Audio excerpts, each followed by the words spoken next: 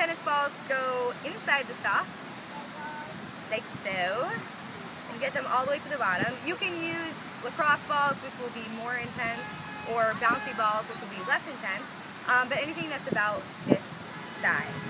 Then you can either tie a knot at the end of the sock to keep the balls in place, like that.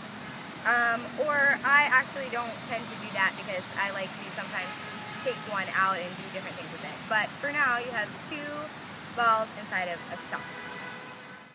Okay, so now you're going to take that to your back, right around bra line level or below your shoulder blades.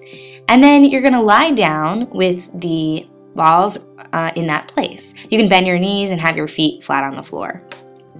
And you might need to adjust the way that the balls are inside the sock. You want the balls to go on the 2 strings of muscles along the sides of your spine, not directly on the spine. So adjust as you need to. You're going to settle into this spot and just breathe into your back. You can move the tennis balls up your back once you feel like each spot has released. So take your time. You don't necessarily have to go as fast as I'm going here, but you can take your time and move the balls up your back as you go. You can experiment with different ways to have your arms. You can take your arms out to your sides. You can take your hands behind your head. You can have your arms by your sides. You can even, once the balls get up in between the shoulder blades, you can play around with your arms and kind of move them across your chest, or just kind of moving them in space to see how your scapula react to where the balls are on your back. You can play with taking big circles through the arms, so going up, overhead, and around a couple times like that. Keep your breathing even throughout. So especially take awareness to your breath so that you're not holding your breath as you're doing this.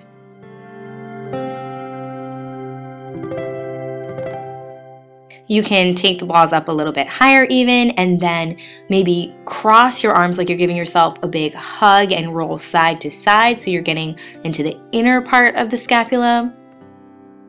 As you move the balls higher up your back, you might find that you need to get your hips a little bit higher to get more direct pressure down into the ball. So in that case, if you have a yoga block at home or even a rolled up towel or blanket, you can put that underneath your pelvis. You can take these all the way up to the base of your skull. So I like to do that and actually keep my hands on either sides of the tennis balls just to keep them where they are on the floor, and then roll my head side to side. So it's getting into that tender spot right behind your ear. If you want to stay there for a moment, you can go back and forth and then come back to the center when you're ready. After you're done, just put the balls to the side and take a few moments for some deep breaths on your back. Feel your back completely settle. Nice and easy, roll to one side and then come up to sit. You are done. If you want another dose of fitness inspiration sent directly to your inbox, join my free membership, The Centering Circle, at ElyseSparkes.com.